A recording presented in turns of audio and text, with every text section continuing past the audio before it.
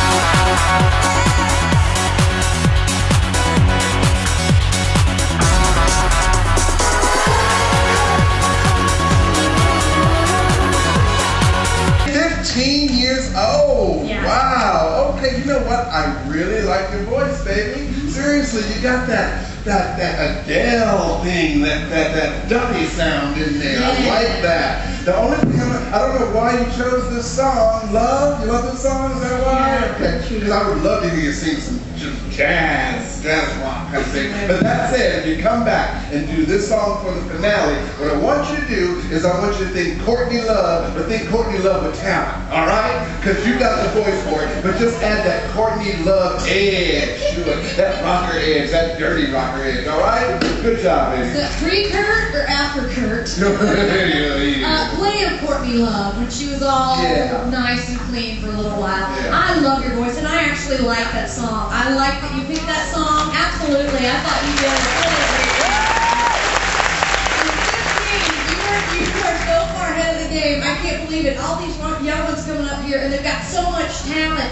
Now all you have to do is polish that, because everything is there, and it's right on, baby. Good job. Hello, Beth. How are you? Fine, thank you. Good. You have a very good singing voice, but unfortunately, a voice isn't enough. I felt that the performance was overall low energy, and for example, you are allowed to move your feet, and I would encourage you to go to the audience and trowel the lip of that stage and really engage the crowd, because this would be a good performance to listen to on the radio. But in a live venue, the performance that you gave just now was about the same as watching two elderly snails play chess in a nursing home.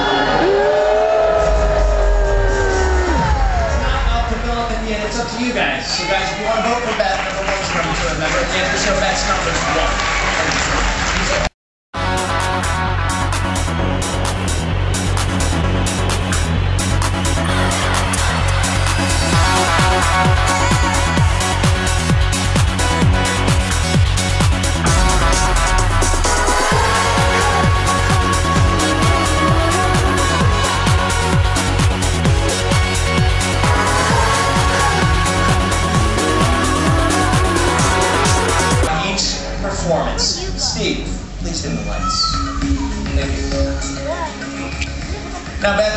life is a highway. Jim says, you've got the Adele thing going on.